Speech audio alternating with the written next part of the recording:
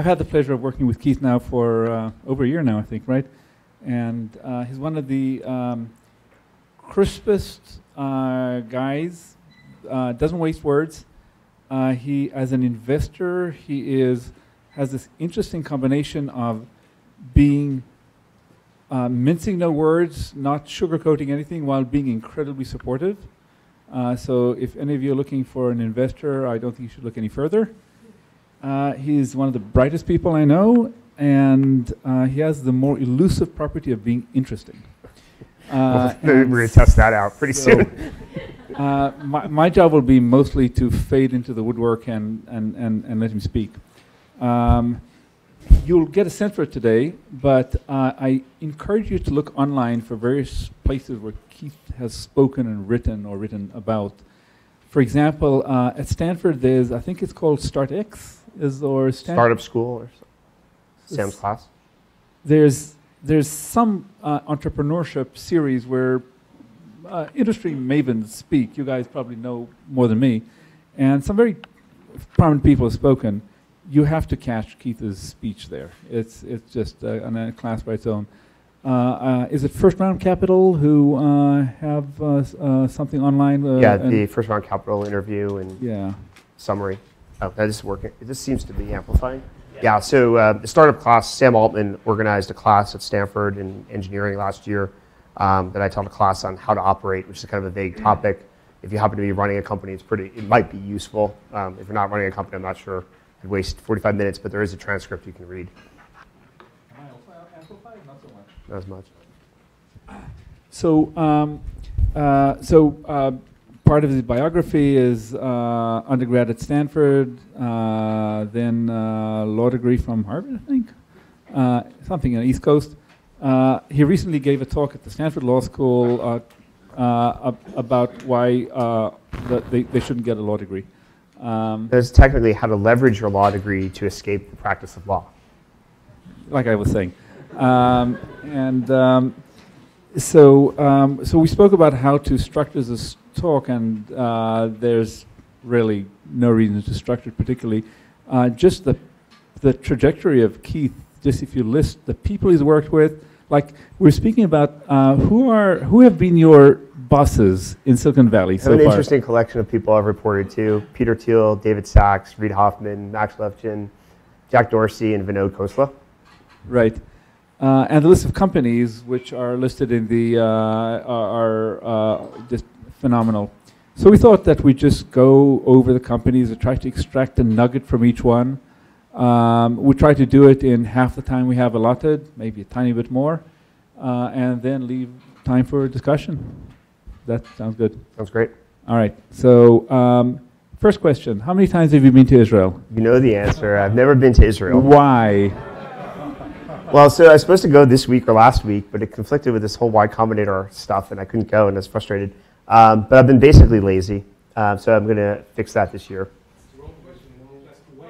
Yeah, I went.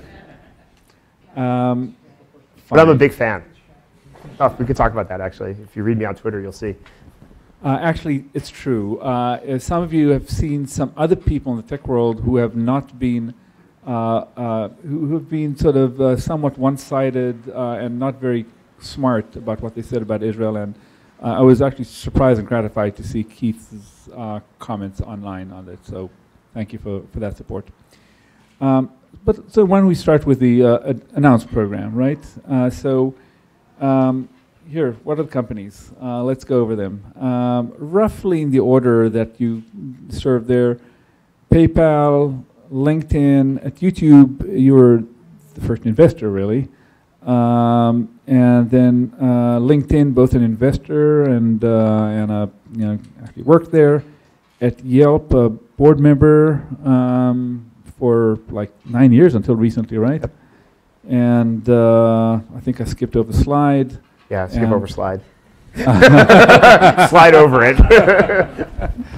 We sold to Google. I stayed there 2 weeks.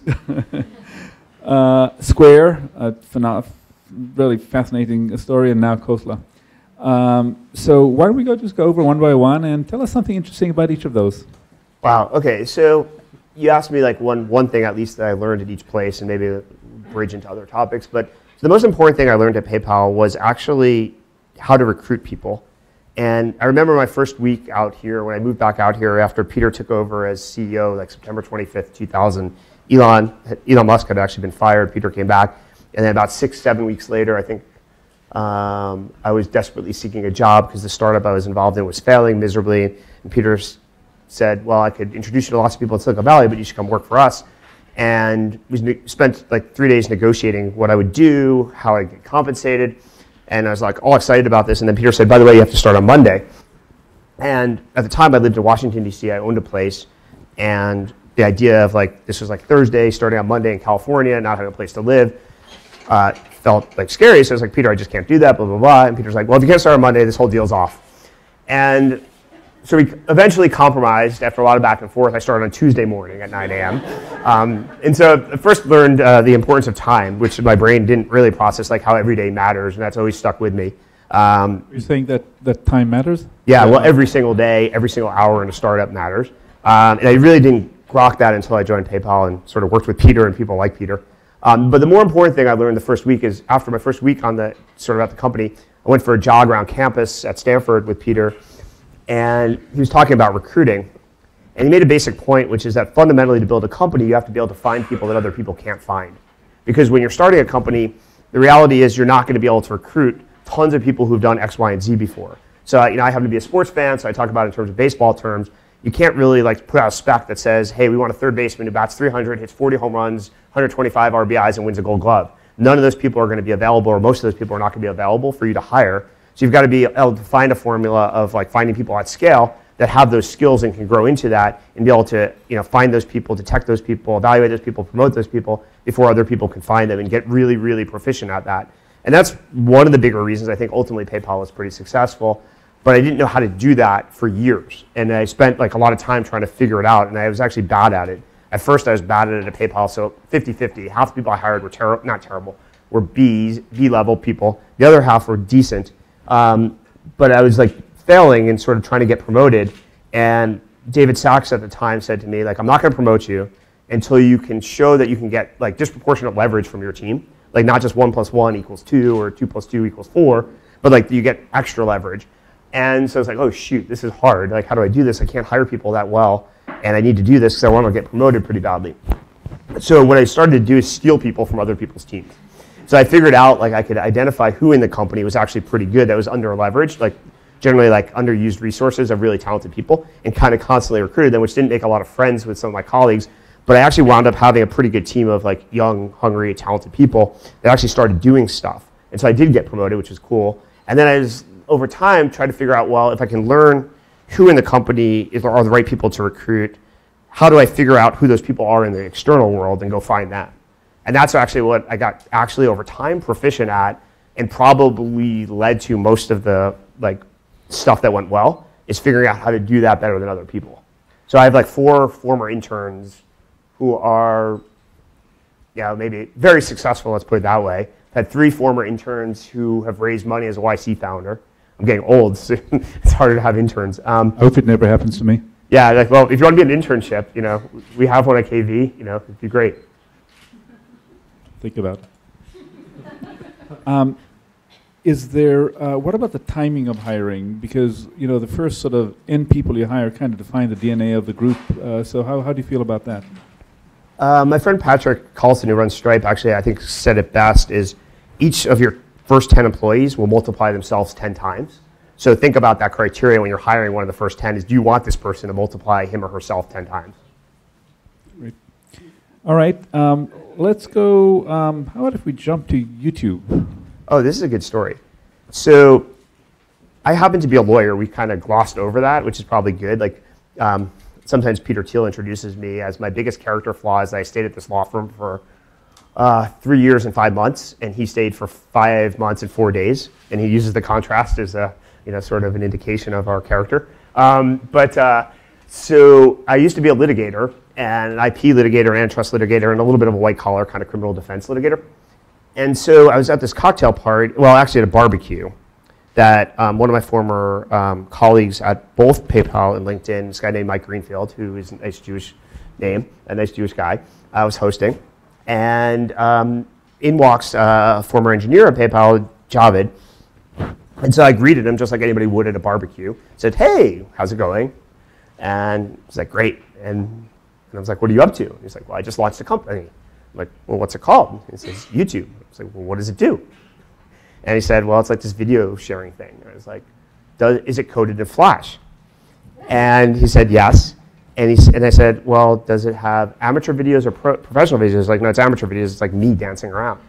And I asked him a third question about a little bit about distribution, which is a little bit PayPal-y, was is it kind of an embedded thing that you can put on other places?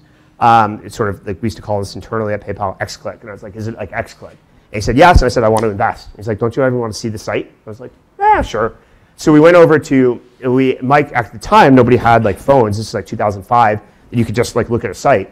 So Javid went to Mike and said, "Hey, do you have a computer here?" And Mike's like, "Yeah, there's one in my bedroom." So we went in the bedroom, and he showed me every damn video on the site, which is about 30 or 40. So he had an hour showing me every goddamn video. And I was like, this is the coolest thing ever. I definitely want to invest.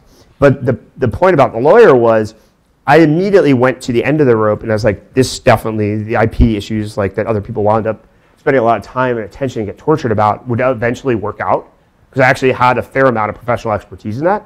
So in fact, I sent it after I offered to invest, because at the time I certainly didn't have enough money to like write the whole check for an entire round. I started introducing them to people. I was like, hey, I sent an email literally that day that said to roll off at Sequoia. I said, check out youtube.com, end of email, for my classic succinctness.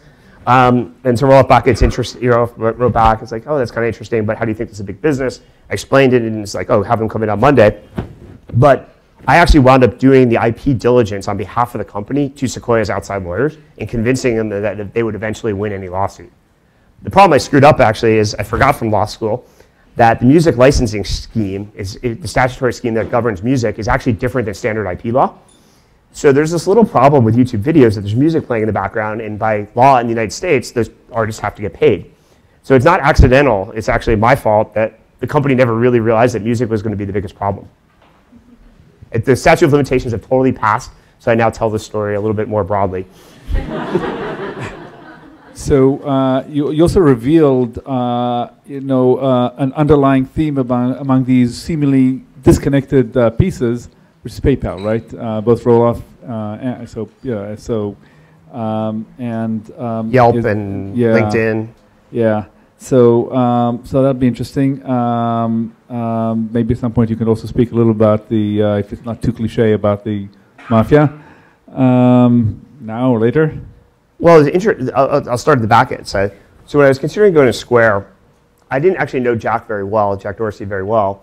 We got introduced through like kind of a mutual connection, and I hesitated on the offer for like 2 weeks. And my friend who was on the board and sort of made the introductions, like calls me up in the middle, I'm driving somewhere, he calls me up, is like, what is going on? Like, are you going to take this job or not? And it's okay if you don't, we'll still be friends, but blah, blah, blah. And I realized that what I was hesitating on, I had never taken a job in Silicon Valley ever, for working for anybody that I didn't know extremely well. So when I joined PayPal, I'd met Peter my first day of my freshman year at Stanford. And then when I joined LinkedIn, I'd obviously worked with Reed. And then when I joined Slide, I'd obviously worked with Max. So I actually didn't know really how to take a job for someone I didn't, like how to evaluate, which is somewhat embarrassing, given I'd hired a lot of people. But in Yelp, like Jeremy was an engineering manager, worked on one big project with me at PayPal. And even like Khosla, like Vinod was on my board, David Wyden was on my board at Slide. So like 2 of the 3 other senior people were like board members, so I knew them really well. So I haven't actually taken many jobs. And so anyway, so maybe I'm like lazy that way, or maybe I just don't know how to evaluate. Risk averse. Yeah, risk averse, exactly.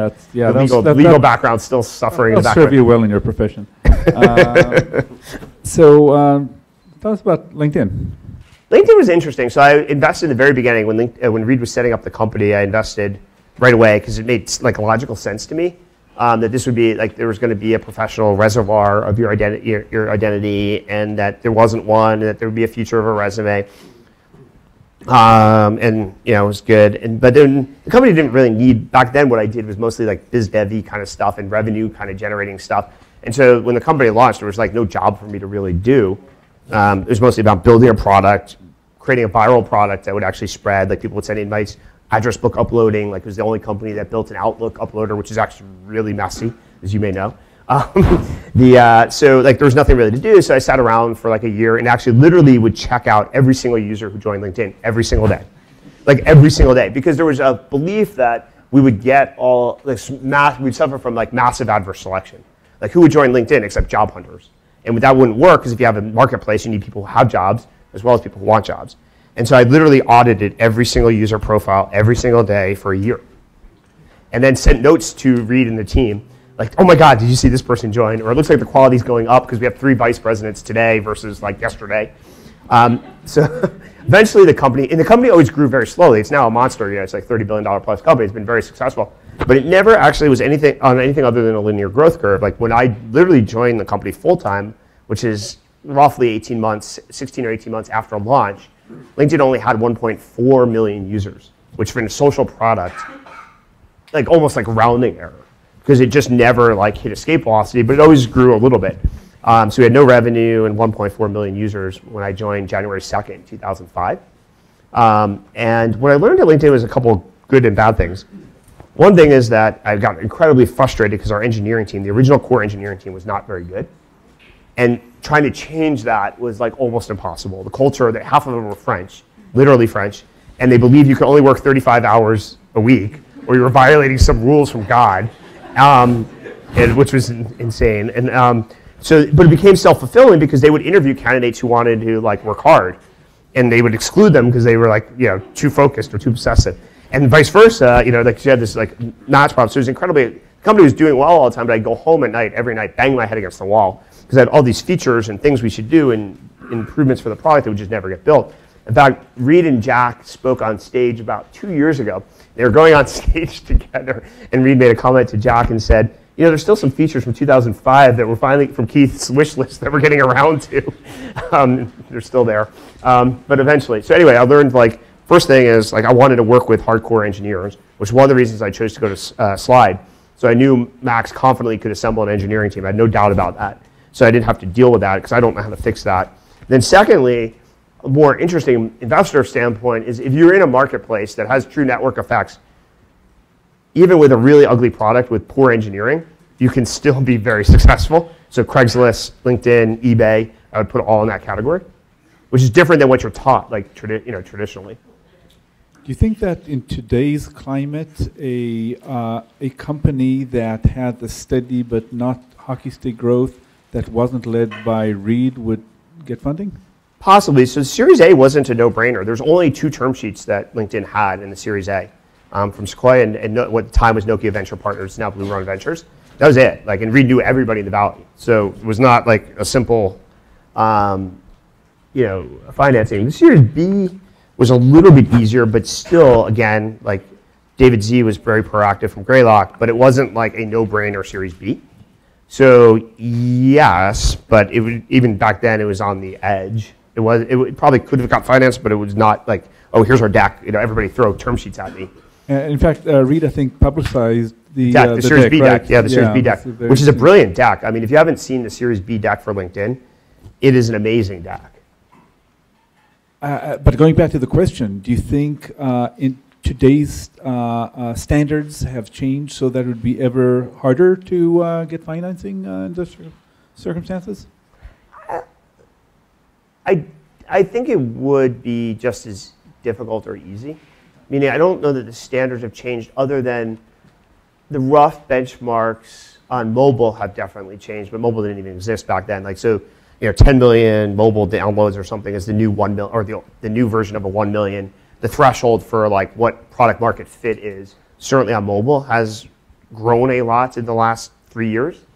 I don't know on the web stuff if it would be any easier or any more difficult. Okay, at some point we have to speak about Slide, so why don't we do it now? Sure. Well, Slide is an interesting experience because, in fact, we went through a roller coaster ride. When the Facebook platform launched in May of 2007, Slide already had a pre-existing presence of significant scale, like 100 million plus unique sort of on MySpace and derivative social networks like Bebo and stuff, and then took off and rode the first year of the Facebook platform extremely well. And so we had a huge audience and a huge install base. And then, Mark and the team at Facebook, for better or worse reasons, and you can debate this, decided to change the construct of the platform. The original construct of the F8 platform, and you go back and watch Mark's speech, it's actually pretty interesting, was we're going to allow anybody to embed into Facebook on parity with Facebook applications.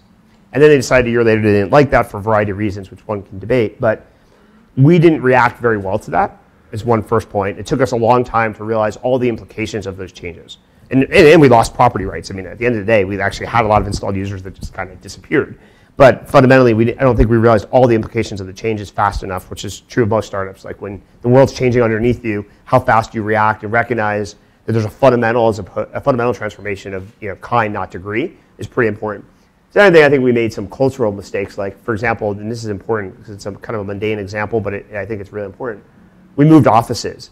So we used to be in this most compact, over fire code office where everybody knew what everybody else was doing and how well they were doing it through osmosis. And then we moved to a very nice office, but on 2.5 floors, kind of circular with a concrete, kind of the standard elevator setup in the middle. And it created a lot of division among teams. People were like finger pointing, like, oh, I don't know what that team's doing. I don't understand their strategy. They don't seem to be working as hard. And it took 6 to 9 months to figure that out too. And so between those two things in a very competitive, rapidly evolving world, it became very difficult. I don't remember the exact chronology, but why did Zynga weather the kind of roller coaster of Facebook and slide lists? So in fact, the first 18 months, we were way ahead of Zynga. Like they were like trying to negotiate a distribution partnership with us. And then when the feed and the territorial rights on people's profiles changed, it was better to be a social game than it was to be a self-expression type of app, like photo sharing and photo expression. And it's actually changed back on mobile. Being self-expressive is actually probably better than being a game. All right, you're off the hook on slide now. What did we, Yelp, maybe? Yelp's interesting. So I'll tell you a funny anecdote about Yelp. So Jeremy, after being promoted to director of engineering and then VP of engineering at PayPal, decided to go to Harvard Business School, which is a ridiculous idea. But it took him a year to figure that out. So he kind of spent the first summer, like after business school, first summer between first and second year in business school, figuring out what he wanted to start. Because he's like, I'm not learning anything here. And certainly when they talk about technology and consumer internet stuff, they're like dumb. Like he'd read like case studies and be like, this is embarrassing. But so he had an idea over the summer. He was kind of working with Max in an incubation kind of shop sort of thing. And him and this guy, Russ, who's the lead architect at PayPal, came up with this idea, which is kind of like Yelp today. So they pitched me on it. And I was pretty good friends with Jeremy and moderately friendly with Russ. They pitched me on this, and I'm like, this is bad. Like, this is not going anywhere. And it was this the design was totally different. The idea was basically you blast out to all your friends by email to get a recommendation. So I want to go to dinner tonight. I'm going on a date, and you blast all your friends. Not surprisingly, it didn't work very well. But Jeremy wouldn't talk to me for 4 months. Like, literally wouldn't talk to me. He wouldn't acknowledge that I existed after I gave him this feedback. And so then one day we were at the gym, like there's a gym that we both worked out at the time at Sports Club LA in San Francisco. And he came over to me, which was interesting in and of itself. And he's like, so I have a question for you. And I was like, okay. What do you do when the morale of your company is really bad? And because like basically the company hadn't done anything in 3 months, there were no users, and I gave him some feedback, blah, blah, blah. So that was our little detente. And then so the company correctly decided to change the product and now create what looks like the modern Yelp, like totally different branding, blue to red, the SEO sort of, write a review, SEO it, don't ask your friends. And so they sent me a message March of 2006 saying, hey, you want to meet for a drink? We think this is actually working. So I'm like, sure. So I show up and for a drink with Russ and Jeremy, and they pitched me on the new idea. And they had little data, like 100 to 1,000 users in San Francisco were doing interesting things. Had this first Yelp Elite party, which went well in terms of encouraging users to write more stuff. I was like, this is actually really good. And they're like shocked. Like, no, this is real. Like, you should keep doing more of this. And so over the summer, that summer, a competitor that Sequoia had invested in called Insider Pages raised a fair amount of money, and people were kind of misevaluating Yelp. They were looking at it as like a social network through a social network prism, and why isn't it growing like this? And why doesn't it have these metrics? And why isn't it virally distributing, et cetera? And so I helped Jeremy like sort of reframe it, and it did well, and we were able to raise money, so I got like really roped into the company at that point and joined the board. Maybe this is a good opportunity to ask about metrics by which to evaluate. So I don't know if you saw, Ev Williams has this piece. Oh yeah. Yeah, and which I thought was very thoughtful about, being thoughtful about the metrics. Anything you want to say about that? Well, that level of conceptuality, of course it's true. You should be one should be thoughtful about the metrics one chooses. Wow. It's a little right now. The question is like, what's the next step? I don't agree with most of his blog post after that. I think he basically comes to the conclusion that okay, so he starts with a non-controversial premise, which is the wrong metrics are a bad idea to optimize for. Absolutely true.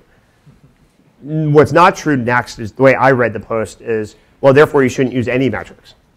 But that was the way I read it, was like, you shouldn't use metrics to figure out whether you're going to be successful or not, which is not necessarily false in every case either, but it's also not necessarily the best advice to give every entrepreneur. Like, oh, don't worry about metrics because like you can't figure out which metrics really matter. Maybe you didn't read it the same way from your reaction. I can't believe that I'm about to go defend Ev, but I don't think he said that. Look at the last couple paragraphs particularly. Like towards the end, like the beginning is not. I agree with you. Oh, you read things. I actually read the entire. Yeah, oh, just because I speak fast and quick in succinct, 140 character sentences, doesn't mean I can't read. Anyway, so my lesson is, I don't think metrics can guide you to the right solution. I think metrics are good for diagnosing what's wrong or possibly what's right. And I think this is actually related to some mistakes we made at Slide, where we were a very bottom-up culture. So if things worked, like empirically, if users voted with their feet for X, we would optimize for X.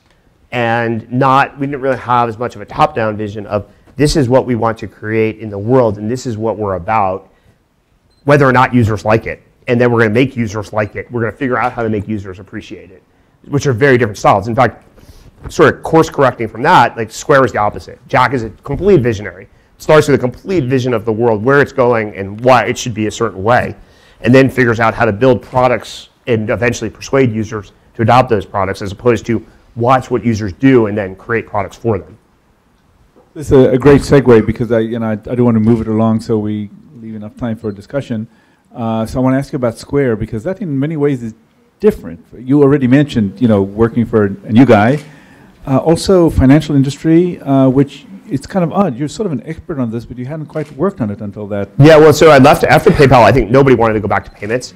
Like everybody was burned out. It was a very difficult trying experience. I mean, we went through a lot of difficult experiences, and so people were burned from that. And so in fact, when I accepted the job to go to Square, at least half of my friends from PayPal called me up and said, are you insane? Like, what the hell are you thinking? Like, there's plenty of other jobs in the world. Why are you going back into payments? Little footnote along the way is though, so there was an 8-year gap where I didn't really do much payments. I had helped start and join the board of a company called Zoom back in 2003, right after PayPal. And Zoom is an international remittance company. It competes with Western Union. It's done very well. It's a publicly traded company now. So I joined the board March of 2003. And I'd stayed involved in payments because international remittances are fairly complicated things. So I hadn't been like completely removed. I still remembered enough to be dangerous. In fact, I'm still on the board of Zoom today. So it's been 12 years, which will eventually have to change. So I hadn't quite got out of it. But what's interesting to me is how fast the evolution of payments innovation is today. So usually in the last 40 years, I'd say there's one big breakthrough in payments kind of every decade. In the last 4 or 5 years, it's been like at some ridiculous velocity. I felt at Square that if I didn't read like the financial services world, blog and follow certain people on Twitter every single day and every single week, I'd actually miss things of substance, which certainly at PayPal, nothing changed, at a weekly or monthly basis in the financial services payments world. I mean, if I just ignored the external world for a quarter, I might not have missed anything. I don't know how free or desiring you are to speak about this, but about what you think the outlook is for Slide and also Apple Pay. So Apple Pay, let's say I'd break down 2 things. Most people who've tried to do mobile-based payments, there's a ton of friction and a ton of blockers of why they don't get adopted. Apple Pay took a pretty good first draft of removing the blockers, like the things that generally go wrong, like, oh, you have to input a credit card for the first time. B, you kind of have to unlock the device. You have to create a passcode. A lot of stuff that generally like users don't want to do. However, it's not totally clear that there's an upside value proposition. So they fixed the downside and got rid of the friction, which sometimes liberalizes people to adopt new things. And it's kind of fun and cool and trendy. And I think with the watch, actually, it will accelerate. Like the propensity to pay and the naturalness of like swiping like this will actually take off. And people will notice that. So one thing that's cool about Square in the first place was it was observable. This motion of paying with your watch is observable, so when you're online, people will notice that. And like that's a good way to spread a product. It's like almost like an old school viral way, is like you want it to be observable. And you want people to be proud of it and jealous. And so I think that that will work. And I think they'll get better and better at it, but it's doing fine. Then you became a VC. Dark side, yeah. How did that happen? Well, you know, I'm old enough, and this is embarrassing, but when I was growing up in Silicon Valley, it was actually cool to be a VC. Like, it was aspirational, so it's something people wanted to do. And now that's not true. Like, almost anybody I know who's under 30, who's, like, successful, doesn't want to be a VC. And I have to persuade, like, I have to beat them up over the head. Like, it's like a painful conversation at dinner or drinks trying to persuade someone to consider being a VC these days. So the world has changed a lot. But I grew up, like, thinking I always wanted to be a VC. It was like, oh no, it was like inevitable that I would be a VC. I actually thought about it several different times. Almost took an offer actually in 2010 instead of going to Square. I had an offer from at least one VC, and others were like talking to me. Decided not to do that and to jump into Square. In fact, I remember my first day at work at Square saying, "Oh my God, I'm the dumbest person on the planet. How the hell did I turn down this job for this?" Because it was like we had no users, everything was a mess. The dashboard had like $840 of transactions from beta customers. Yeah, you need to improve by 6 orders of magnitude. In 2007, actually took a serious look at being a VC instead of going to Slide. So basically, what happened is every time I almost became a VC, some entrepreneur I knew intercepted me and convinced me that they had some vision of the world, and I kind of put it on the back burner. And I almost did that again. Actually, I thought about it. There's 1 or 2 companies I took a strong look at in February 2013. And then I actually thought in the back of my mind, well, if I do it again, I'm never going to be a VC. Like, it's just not going to happen, like if I do another company. So I decided, okay, like I've always wanted to do this. I know I always wanted to do it. I'm getting older, not younger. Time to pull the trigger. And what was surprising once you landed there? Not as much as I would have, not as much as people think, and this isn't a wishy-washy answer. It's just that I knew the 2 of the 3 people really well. I'd probably invested in 85 companies as an angel investor over the last decade.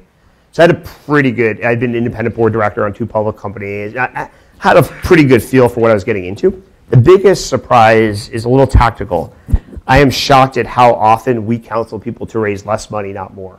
So the stereotype caricature of big institutional venture capitalists is we throw money at people and force entrepreneurs to raise all this money, and then it causes all these problems culturally in terms of acquisition, blah, blah, blah. 80% of the time I'm trying to persuade an entrepreneur, 50% of the time, seriously, I'm trying to persuade an entrepreneur to raise a lot less money than they want initially. So that is completely non-intuitive. And that was just another wonderful segue. Now, and that's my last question for you. Recently, you realized that it's not either or, you can be both. So how can you do that? I mean, how can you start, let's say next door, Open Door. Open Door. Tell us about Open Door, and how can you possibly be both an entrepreneur and investor at the same time? So about a year ago, I co-founded a company with 3 co-founders called Open Door, which allows you to sell, well, not you, not anybody in this audience, but most people in America will be able to sell their home in 30 seconds, 3 minutes online. So all you have to do is type in your address, and we'll make you an offer using mostly data science to evaluate the home, and then we'll resell it. So basically introducing liquidity into the largest asset class in the world that has none. So if you want to sell your home, not in the Bay Area again, but in the United States, it takes 90 days. 20% of people who think they're selling their home listed 90 days don't even close. It's very expensive. It costs 6 to 8%, blah, blah, blah. Very archaic market. I actually had this idea right after PayPal. Peter Thiel actually yelled at me to come up with something to do in residential real estate in 2003. And the first idea I came back with was a little bit like Zillow, maybe a slightly different, but Peter's like, that's so boring. Kicked me out of the conference room. So I went back to the drawing board. He's like, it's got to cut through the clutter. It's got to be different. You don't want to spend money on paid marketing, blah, blah, blah, blah. I went back to the drawing board. Fortunately, I had this young colleague working with me as kind of an intern right at Stanford. And after commiserating a bit, because he's kind of cynical and skeptical, he said, well, what if we're going to put home values like Zillow does on top of home? And actually, this pivoting, well, what if we actually bought the home? And so we actually proceeded to vet whether that's legally possible for a corporate company to do. Could you get like mortgages, and could you scale this not just using equity capital? Turns out it was, and we actually built, in fact, Max actually coded for me, a beta site. Chad Hurley did a little bit of a free design. And we had a live site. We were testing this out for a month in September 2003. And for a variety of reasons, we didn't actually do it at the time, which is probably a big mistake. However, I always had this like in the back of my mind, and I always wanted to do it. And I kept trying to sell other entrepreneurs in doing this. Like I'd run into talented people, and they were looking for ideas. I'd be like, hey, I got this great idea for you. The problem was, first of all, it's always hard to sell someone else on your idea. Like it just rarely works. Second thing is, it's a fairly complicated business actually, and so I only wanted to sell someone who I thought would kind of understand all the moving pieces and the levers and the knobs you have to turn. So, and most of those people are pretty talented, so they have their own ideas of what they want to do. If I gave you the list of people I tried to sell on it, you'd be like, it's a pretty good list. So eventually, I intercepted a couple people who were willing to do this with me and had the right skill. So one of my co-founders, this guy named Eric, I invested in him as an angel out of YC in 2009. He was doing a real estate-oriented startup, and literally he came by my office at Slide, pitched me, and I said, you know what you really should do? I gave him this pitch. And he kind of followed to the back of his brain and did his mediocre startup.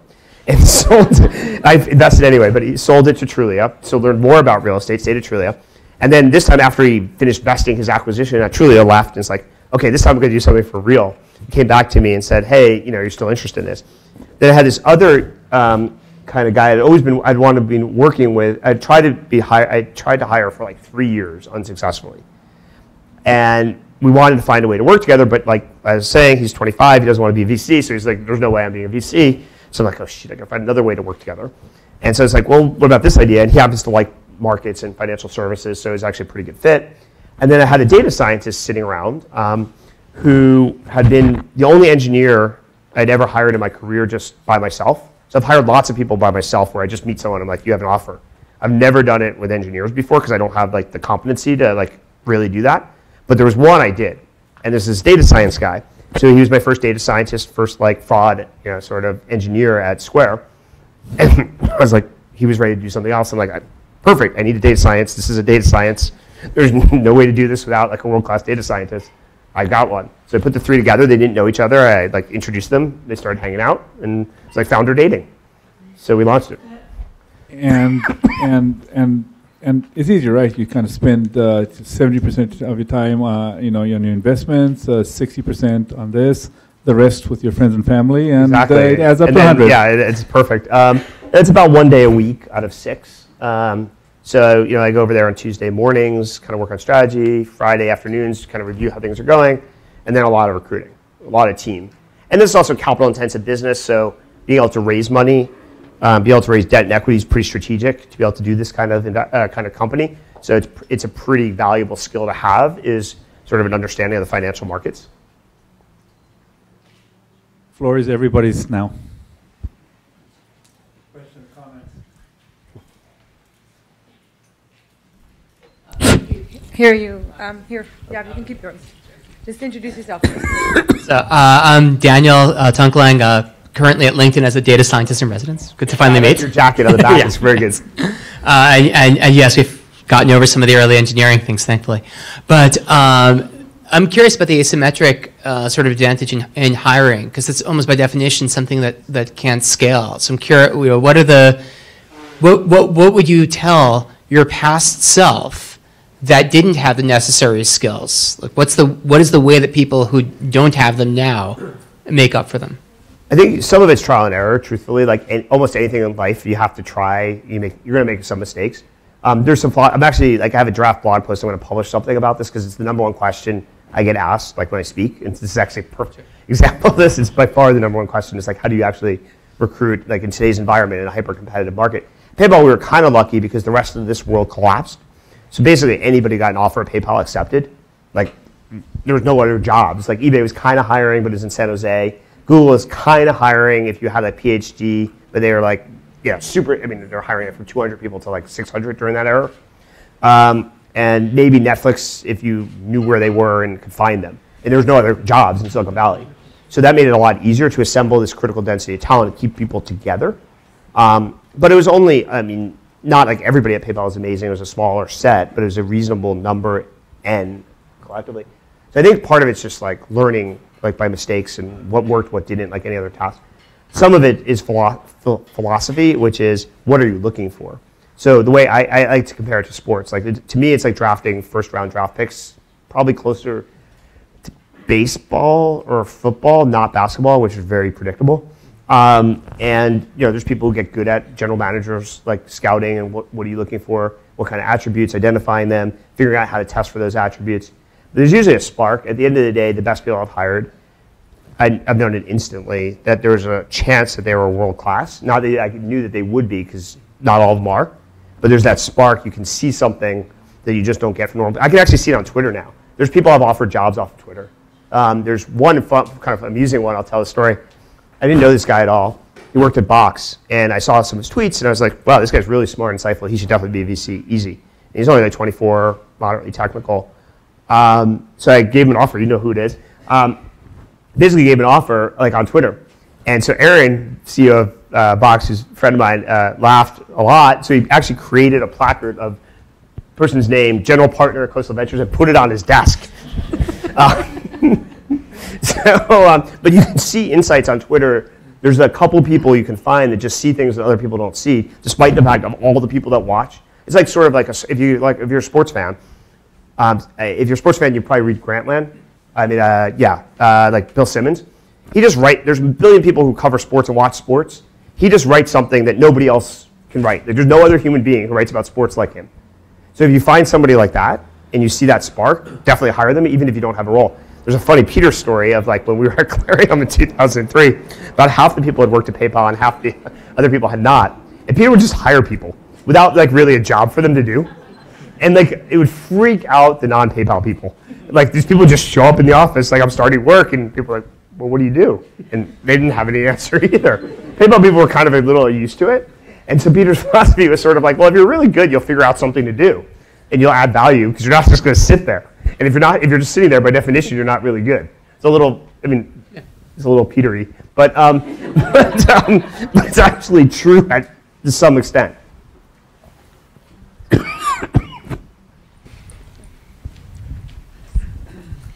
My name's Hillary. I'm also at LinkedIn, dominating the conversation. You mentioned that 50% of the time you're convincing founders not to raise money. Is that more due to, it's harder to acquire companies when they have raised a lot of money, or it's harder to figure out a business model when they've raised a lot of money? There's a couple reasons. So I think there's some cultural implications of if you raise X, you start spending against that X, and that's not always a good thing. More importantly, so there's that is a drag coefficient. The more important thing is, like, if you raise, let's say, $10 million today, you're raising that capital at the blended cost of that capital, which basically means you're paying the risk discount at your worst risk. So it's a little bit better, certainly for us. So I'll break down for an entrepreneur versus us, 'cause it's a little bit different. For us, the way we look at our job is to match capital invested against risk. So we might be willing to write a $4 million check, given what's proven and what's not proven. We wouldn't be willing to write an $8 million check. So we think of that as our job, is allocating capital against risk. From an entrepreneur's perspective, if for $3 million you can validate certain things and achieve what we call lightly, sort of jargonistically, an inflection in how people perceive you, you can raise the next 30 million or 10 million or 20 million at a very high price, and so a low cost of capital. So we tend to look at what can you achieve for X dollars, what are the proof points that it's working, and if you can achieve those, then you should raise the next tranche, because then the cost of capital, i.e. the dilution to the company, is significantly changed. So it's a combination of those two things. And there's a couple good blog posts recently that I would read.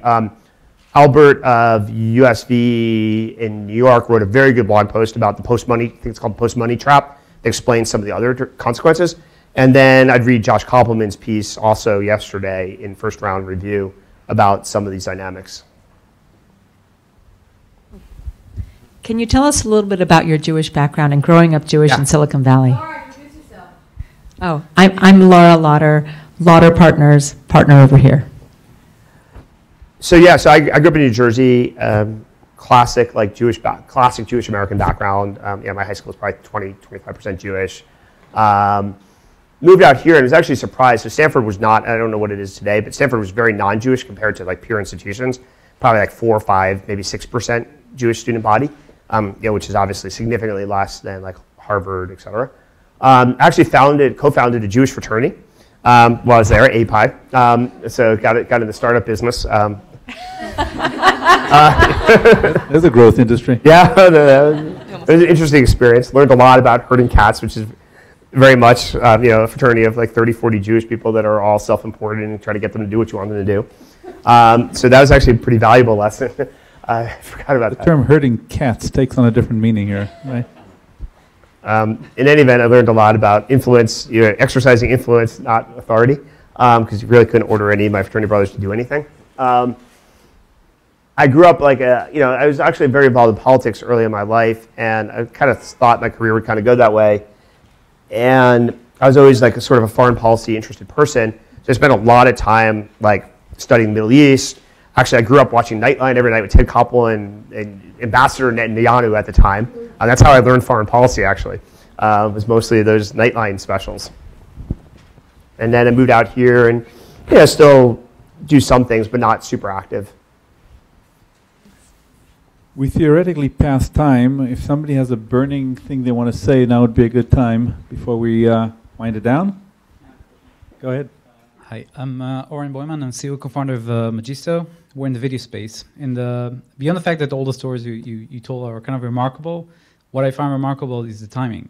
It's kind of, in almost all those cases, it was just on the onset of some, inflection point in specific market. Was it video, location, obviously on social networks. Did you sense that? It was at that time, it was not the best company to work with. It was not obvious, as you mentioned. The round was not easy. So at what point did you sense that? In some of those cases, the founder actually explained it to me. So in the Square case, Jack explained very clearly why mobile was going to change the world in ways that other people certainly didn't appreciate then and maybe even don't appreciate now.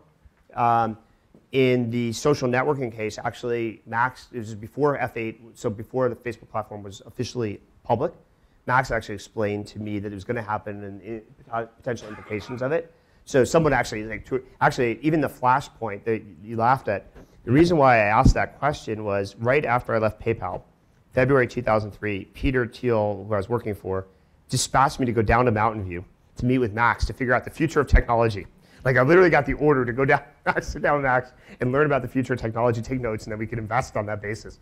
So I had coffee with Max as I could explain the future of technology, and he was kind of like amused by this, but we wound up talking a lot about Flash, which I didn't really understand before that meeting, and I kind of followed the back of my brain. Okay, find things in Flash, and it literally that was like my instruction: go find things in Flash, and.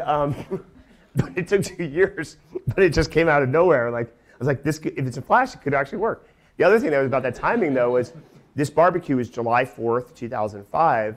I had just come back from visiting New Jersey for my parents' anniversary, which was like the last week in June. And my dad greeted me with like one of these old video things and wanted to show me videos. And I was thinking, as Javed was explaining this to me, I'm like, oh my God, my dad, who's a CPA of all things, is like capturing videos. If Dad's capturing videos, maybe normal people actually might do this. So it was like that, just random confluence. But usually it's been the founder explicitly explaining it to me and me kind of gut testing it against, do I believe this? Rather than me that was one of the few times where I actually put 2 and 2 together. Interesting. Okay. I think this is a good time to really thank Keith for his time. Really appreciate it.